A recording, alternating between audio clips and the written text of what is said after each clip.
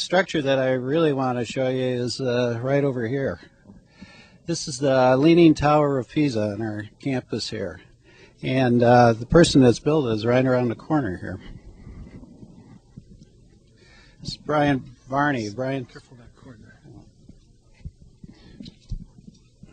Brian is a 1990 graduate of Northern, and he's going to tell us a little bit about this amazing structure. Well, it's, as you can see, the Leaning Tower of Pisa.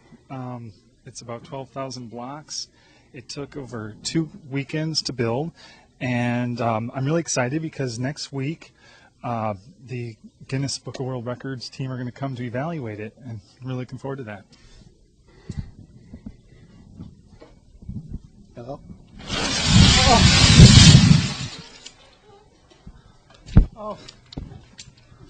Geez, Brian, I don't know what to say. Sorry about this.